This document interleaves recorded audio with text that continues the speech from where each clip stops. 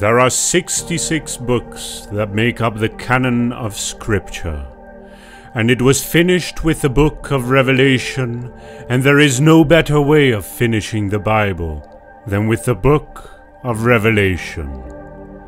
The book of Revelation is written to us to reveal the things to come.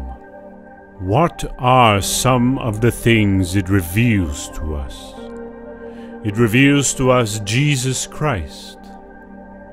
Revelation 1 verse 12 to 14, Then I turned to see the voice that spoke with me. And having turned, I saw 7 golden lampstands, and in the midst of the 7 lampstands, one like the Son of Man, clothed with a garment down to the feet and girded about the chest with a golden band. His head and hair were white like wool, and white as snow, and his eyes like a flame of fire. Revelation reveals to us the Eternal One, the Lord Jesus Christ, the one from everlasting to everlasting. The Lord Jesus Christ did not have a beginning in Bethlehem of Judea. He is the Eternal One, the Judge and the King.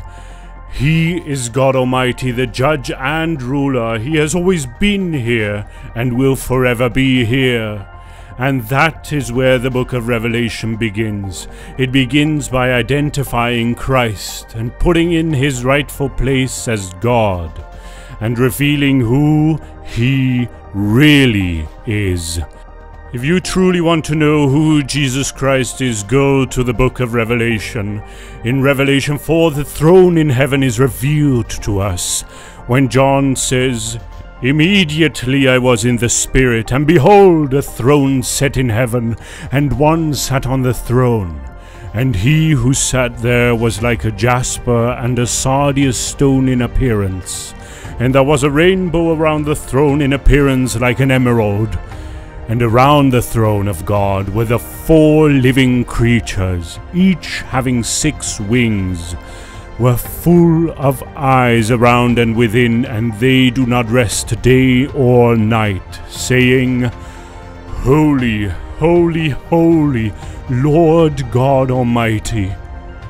In Revelation 6 through to 8, we see the seals being opened one after the other, one after the other. And the earth will see a time like never before. And in Revelation 8, the 7th seal is open, and something strange happens.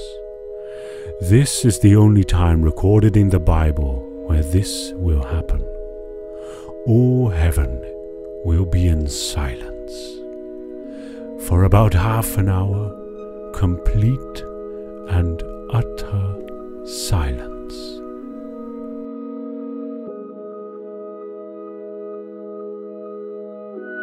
All the innumerable number of angels and the saints of God that are now in heaven will all be silent for half an hour. Why? Because the trumpets are about sounded upon earth. And for 30 minutes all of heaven is silent. And then finally, Revelation 8 verse 2 to 6 reads, And I saw the 7 angels who stand before God, and to them were given 7 trumpets. Then another angel, having a golden censer, came and stood at the altar. He was given much incense, that he should offer it with the prayers of all the saints upon the golden altar, which was before the throne.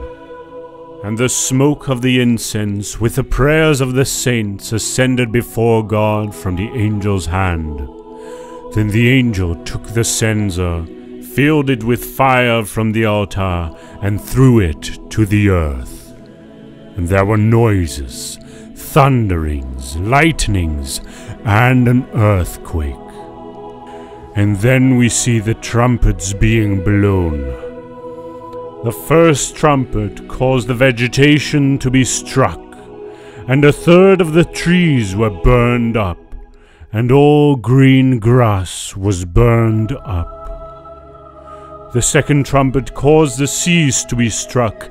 John saw the second angel sounding his trumpet, and something like a great mountain burning with fire was thrown into the sea.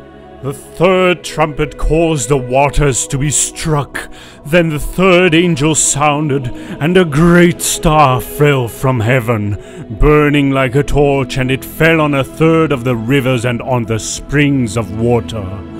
Then the fourth trumpet, the heavens struck. Revelation 9 verse 12 reads, Then the fourth angel sounded, and a third of the sun was struck, and a third of the moon, and a third of the stars, so that a third of them were darkened. A third of the day did not shine, and likewise the night. And I looked and heard an angel flying through the midst of heaven, saying with a loud voice, Woe, woe, woe to the inhabitants of the earth, because of the remaining blasts of the trumpet of the three angels who are about to sound. Then the fifth trumpet, Apollyon the destroyer, was released. No wonder heaven was silent for half an hour.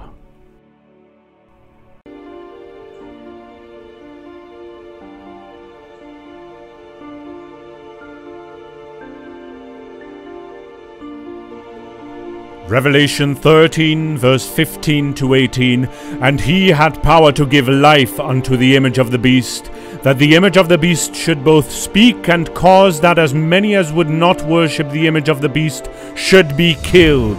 And he causeth all, both small and great, rich and poor, free and bond, to receive a mark in their right hand, or on their foreheads, and that no man might buy or sell, save he that had the mark, or the name of the beast, or the number of his name. Here is wisdom. Let him that hath understanding count the number of the beast, for it is the number of a man, and his number is 666. The issue of the mark of the beast is centered around idolatry and worship. The issue of the mark of the beast is centered around idolatry and worship.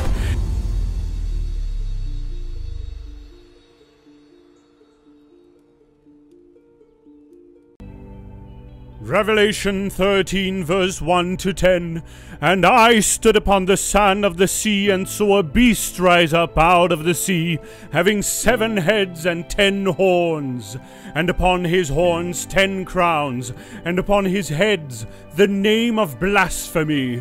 And the beast which I saw was like unto a leopard, and his feet were as the feet of a bear, and his mouth as the mouth of a lion. And the dragon gave him his power, and his seat, and great authority. And I saw one of his heads as it were wounded to death, and his deadly wound was healed, and all the world wandered after the beast. And they worshipped the dragon which gave power unto the beast, and they worshipped the beast, saying, Who is like unto the beast? Who is able to make war with him? And there was given unto him a mouth speaking great things and blasphemies, and power was given unto him to continue 42 months.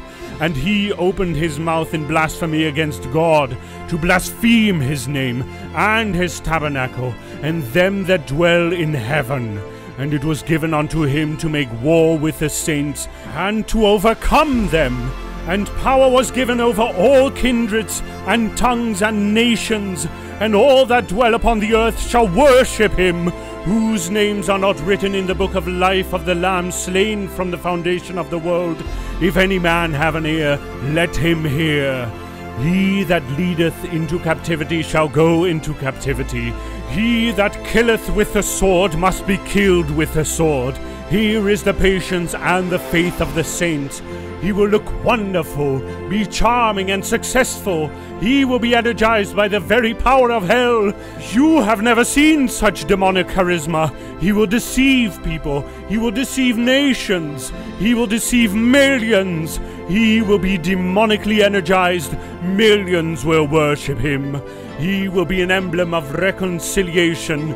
He will be a symbol of peace, a beacon of hope, a path to utopia, a guiding light full of false promises. He will look like the solution and appear as an angel of light. He will come like a sheep, but he is a wolf. He will come like a lamb, but he is a dragon. He will come with no corruption, but he is full of corruption. Don't be left out in the dark. Be ready. Revelation chapter 13, verse 8 of the King James Version says, "And all that dwell upon the earth shall worship him, whose names are not written in the book of life of the Lamb slain from the foundation of the world." We have read in the Bible many times that the beast will come and will issue a mark for everyone. The central theme in Revelation 13 is worship, and a lot of people miss this. The devil's objective is to be worshipped. He is hell-bent on receiving worship and adoration. This is the reason why he was cast out of heaven. He wanted to exalt himself to the position of God. He wanted to be like the Most High, and even till this day, he still wants to be worshipped.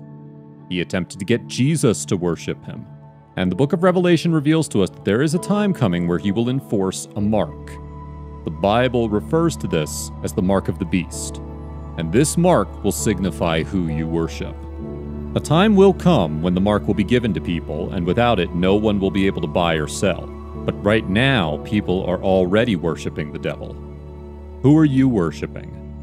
The issue of worship is so important, but I believe we grossly underestimate it. The Bible is clear. There is no middle ground.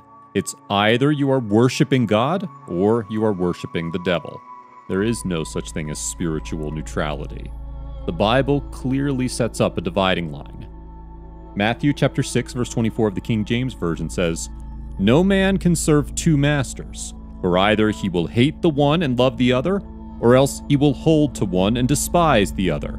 Ye cannot serve God and mammon." The Bible clearly sets up a dividing line time and time again.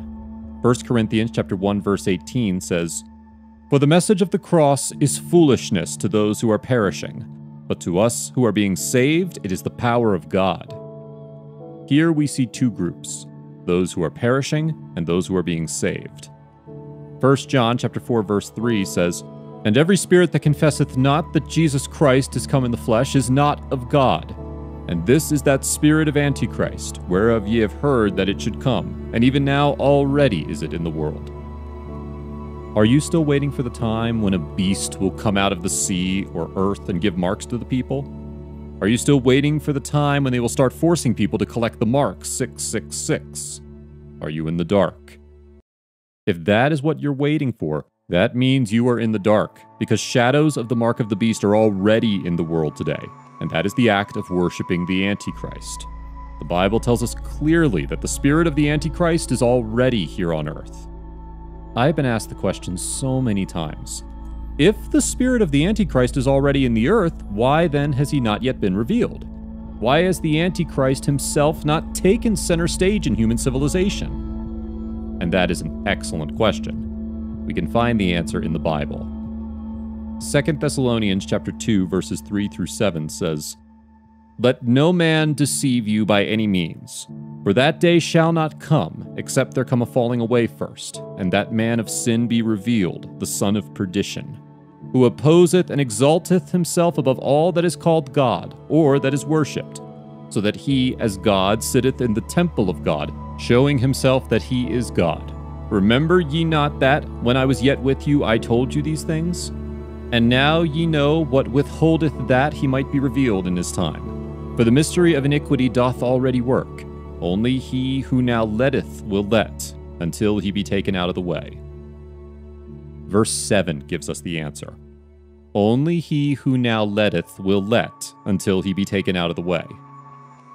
The Bible does not clearly define who he is in this verse, but in my opinion, he is the Holy Spirit. But the Bible does not definitely say to us who this restrainer is. Only he who now letteth will let, until he be taken out of the way. There is someone in place restraining Satan and his demonic forces from rolling out their plan today. The wonderful thing we need to know is that Satan cannot do what he wants whenever he wants. He is indeed a powerful being that should not be taken lightly, but he is not all-powerful. He is indeed mighty, but he is not the Almighty. There is only one Almighty, and that is the Lord God. The Bible reveals to us there is a restrainer, and he is at work. And he will continue to be at work until he has been taken away. And when he is taken away, my oh my, the world is in for a shock. When he is taken away, that is when we see the cataclysmic events that happen in the book of Revelation. That is when we see Apollyon the Destroyer being released. That is the reason why the lawless one has not taken center stage yet. There is a restrainer. It was a direct order from God that we must not worship anything on earth, be it money, be it human beings, be it spiritual powers. We have been told never to worship them. Are you worshiping them? Are you still allowing the love of money to push you to the devil? Are you allowing lust to push you to the devil? The issue of worship is what the mark of the beast is all about. People will gravitate towards the Antichrist when he comes. He will be demonically energized, and there will be a demonic charisma about him. But he will come as a man of peace.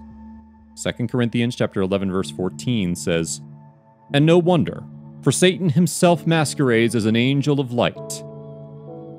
After an angel showed John the revelation, John did something bad. John must have been aware of the commandments of God, that we must not worship anything on earth and in heaven except God. But as a human being, he made a move to worship the angel. Revelation chapter 22, verse 8 of the King James Version says, "And I, John, saw these things and heard them. And when I had heard and seen, I fell down to worship before the feet of the angel which showed me these things. Then saith he unto me, See thou do it not, for I am thy fellow servant, and of thy brethren the prophets, and of them which keep the sayings of this book. Worship God." What these verses are telling us that I want us to pay attention to is that there will be times when we will be moved to worship something else. Some things will appear marvelously, and we will be moved to worship them. There are times when we will see great things and we will want to worship them, but we must never do that. John was moved by the appearance of the angel, or the things the angel showed him, that he wanted to worship him. I say this point to highlight the fact that there is something about us humans which longs to worship. Did you know that John did this not once, but twice? He did this the first time in Revelation chapter 19, verse 10 of the King James Version, when it says, "And I fell at his feet to worship him. And he said unto me, See thou do it not. I am thy fellow servant, and of thy brethren that have the testimony of Jesus, worship God. For the testimony of Jesus is the spirit of prophecy." There is something about us humans which longs to worship. This is why I am saying the issue regarding the mark of the beast has already started. Because simply put, the issue regarding the mark of the beast is an issue of worship. And the issue of worship started when Satan wanted to exalt himself above the Most High. In the end times, the mark of the beast will be a literal mark that people will put on their foreheads and right hands, which will signify who they worship. The mark of the beast has not arrived yet, but the central issue, which is a contention of worship, has already started. We are living in the book of Revelation, and the book of Revelation speaks to our generation, and it's calling each and every one of us to make a decision and commit to whom we will worship. In the life of every human being, there is a yearning to worship. In God's plan, the object of your worship is a sovereign decision that one has to make for themselves. In our context as children of God, when we give our life to Christ, we have made the decision to worship Him. However, if people don't make such decisions to give their life to Christ, they end up with another object of worship. Before we expand, we must know and acknowledge our object of worship is Jesus Christ, the Son of the living God. Philippians 2 verse 9, Wherefore God also hath highly exalted him, and given him a name which is above every name, that at the name of Jesus every knee should bow, of things in heaven, and things in earth, and things under the earth. The real reason why a lot of people will take the mark of the beast. Revelation 13:16 and 17, King James Version. And that no man might buy or sell, save he that had the mark, or the name of the beast, or the number of his name. And that no man might buy or sell, save he that had the mark, or the name of the beast, or the number of his name. You know, when reading the book of Revelation, we read about the mark of the beast, and that people will worship the beast, and we automatically think that these signs will all happen overnight. But the truth is that it won't happen overnight. The spirit of the Antichrist is already at work. The god of this world is already at work, and that is what the Bible tells us. 2 Corinthians 4:4. The god of this age has blinded the minds of unbelievers, so that they cannot see the light of the gospel that displays the glory of Christ, who is the image of God. 1 John 4:3. But every spirit that does not acknowledge Jesus is not from God. This is the spirit of the Antichrist, which you have heard is coming, and even now is already in the world. If you ask anyone around now that if the Antichrist comes back with the mark of the beast, or if the time for the mark of the beast comes, will they receive the mark? The answer you will hear from most people is no. We know what the mark signifies, we know what it means, and we know where it is coming from. So I always used to ask myself, why on earth will anyone take the mark? Because it doesn't make sense to me. Why would anyone take it? How will the Antichrist and the devil plan out their recruitment for their mark? What approach will they use to get people to accept the mark? There are two major ways the devil will do this, and we will explain the two ways and how they are working in the world today. The two major ways are deception and idolatry. These are the plans of the devil to make people collect the mark of the beast. Now, how are these things playing out today? Let's look at deception. The first approach of the devil on any occasion is deception.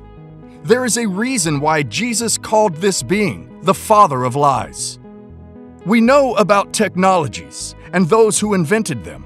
Satan invented lies and deceit. John 8:44, King James Version. Ye are of your father the devil, and the lusts of your family ye will do. He was a murderer from the beginning, and abode not in the truth, because there is no truth in him. When he speaketh a lie, he speaketh of his own words, for he is a liar, and the father of it. One of the primary tactics of the devil is deceit. In the Garden of Eden, he used deceit. He tried it on Jesus, but failed. He will, and he is, using the same method today in the world. When the Antichrist comes and takes center stage, he won't come with red eyes and horns poking out of his head. He will come as a man of peace. He will deceive the world into believing that he is the solution to all the world's problems. And that is the deception he will come with. He won't let his true intention be known initially. The world will trust him, exalt him, uplifting him. The kind of approach he will come with will make people worship him. He will do things that others cannot do. He will bring solutions that others cannot. He will bring peace where others have failed. 2 Thessalonians 2:3 and 4. Let no man deceive you by any means, For that day shall not come, except there come a falling away first, and that man of sin be revealed, the son of perdition, who opposeth and exalteth himself above all that is called God, or that is worshipped, so that he, as God, sitteth in the temple of God, shewing himself that he is God. The Antichrist will speak evil against God. He will say many bad things about God, just to deceive people, so that they can worship him. The Antichrist will shift the focus of people from God to himself.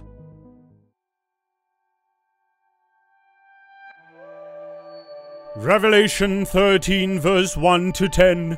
And I stood upon the sand of the sea, and saw a beast rise up out of the sea, having 7 heads and 10 horns, and upon his horns 10 crowns, and upon his heads the name of blasphemy. And the beast which I saw was like unto a leopard, and his feet were as the feet of a bear, and his mouth as the mouth of a lion. And the dragon gave him his power, and his seat, and great authority. And I saw one of his heads as it were wounded to death, and his deadly wound was healed, and all the world wandered after the beast. And they worshipped the dragon which gave power unto the beast, and they worshipped the beast, saying, Who is like unto the beast? Who is able to make war with him? And there was given unto him a mouth speaking great things and blasphemies, and power was given unto him to continue 42 months. And he opened his mouth in blasphemy against God, to blaspheme his name, and his tabernacle, and them that dwell in heaven. And it was given unto him to make war with the saints, and to overcome them. And power was given over all kindreds, and tongues, and nations, and all that dwell upon the earth shall worship him, whose names are not written in the book of life of the Lamb slain from the foundation of the world. If any man have an ear, let him hear. He that leadeth into captivity shall go into captivity. He that killeth with the sword must be killed with the sword. Here is the patience and the faith of the saints. He will look wonderful, be charming and successful. He will be energized by the very power of hell. You have never seen such demonic charisma. He will deceive people. He will deceive nations. He will deceive millions. He will be demonically energized. Millions will worship him. He will be an emblem of reconciliation. He will be a symbol of peace, a beacon of hope, a path to utopia, a guiding light full of false promises. He will look like the solution and appear as an angel of light. He will come like a sheep, but he is a wolf. He will come like a lamb, but he is a dragon. He will come with no corruption, but he is full of corruption.